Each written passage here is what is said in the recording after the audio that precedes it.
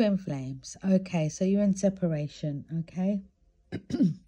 I see you both missing each other and you're both thinking about each other, okay?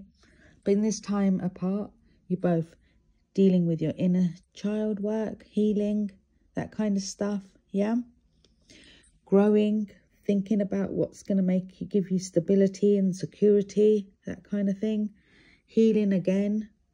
But look, I do see a surprise happening. There's going to be a surprise. They're going to contact you. There's going to be a conversation, okay?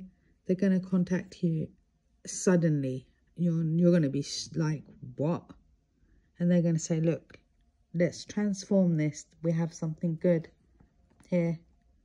They may have been dealing with a karmic, but you're still angry with them. You're like, nope, I gave you enough chances, but they're going to want a brand new start here, look, with the Phoenix.